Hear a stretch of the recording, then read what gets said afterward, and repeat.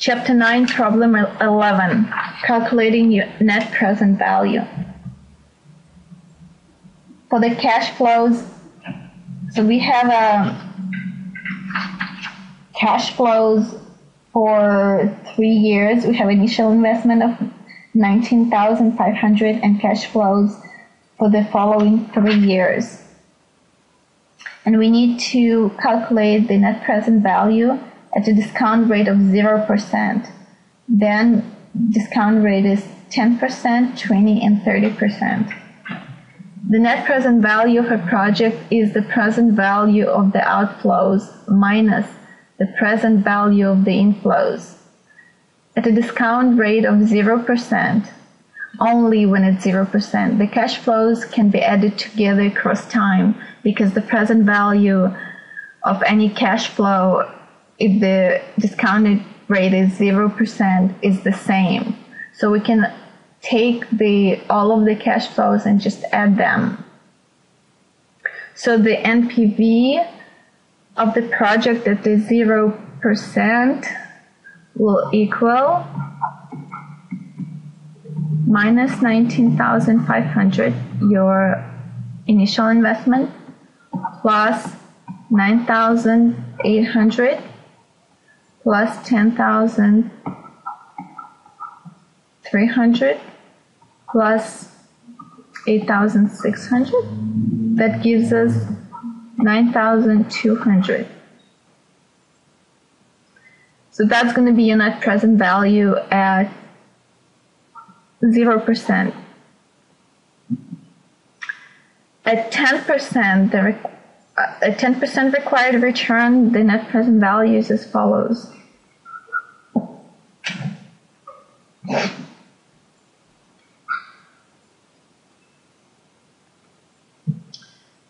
Minus 19,500, which is the present value of your initial investment, plus the present value of the first cash flow, so it's 9,800, divided by 1, plus your interest rate, which is 10% in this case, and that's to the first power,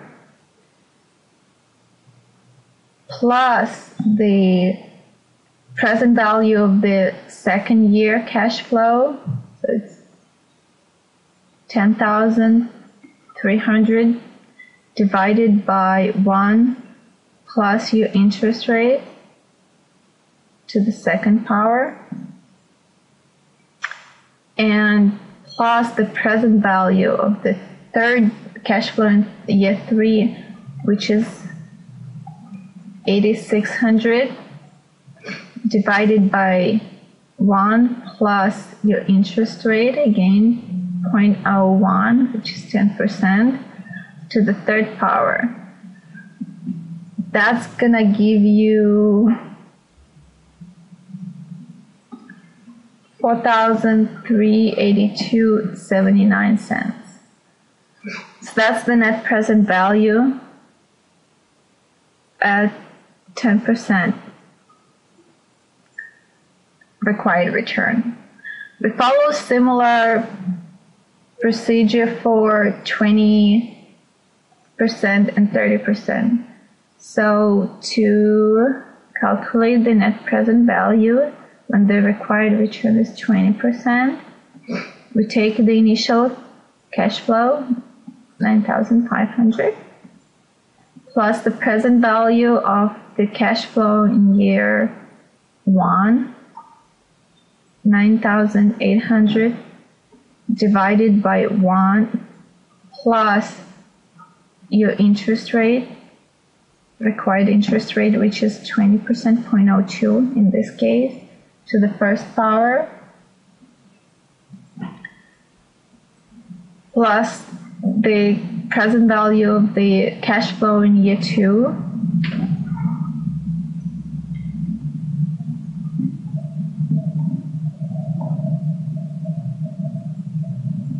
plus the cash flow, the present value of cash flow in year 3,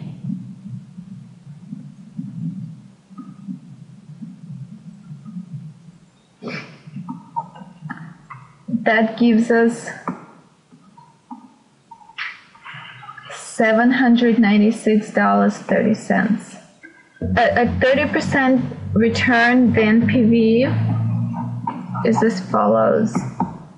It's minus 19,500 plus your present value of the cash flow in year zero. In year one, 9,800 divided by 1 plus your interest rate, which in this case is 30% to the first power because this is year one, plus 10,300 divided by 1 plus your interest rate to the second power, plus 8,600 divided by 1 plus the interest rate to the third power. So that gives us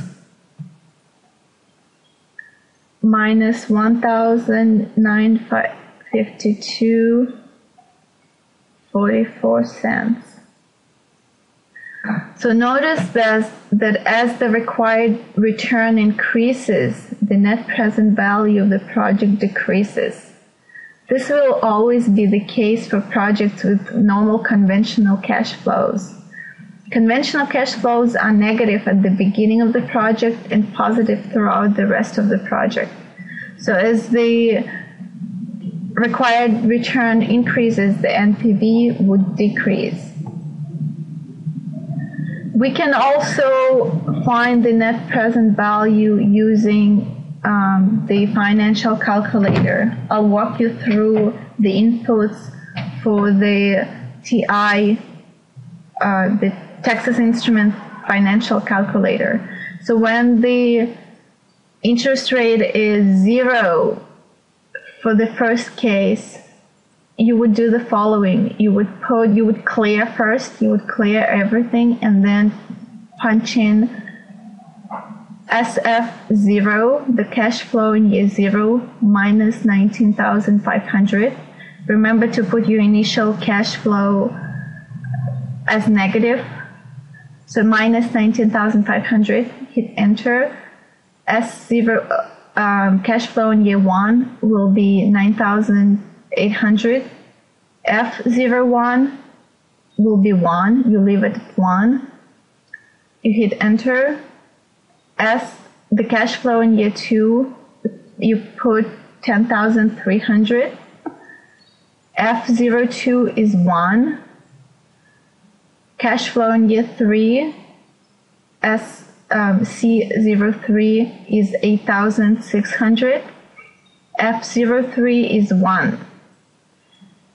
So you're done with all of your cash flow inputs. You hit enter, and you put I as 0%, and then you calculate the net present value, and it's going to give you 9,200. And you will do the same thing for the next 3 questions. All you will have to change is the interest rate.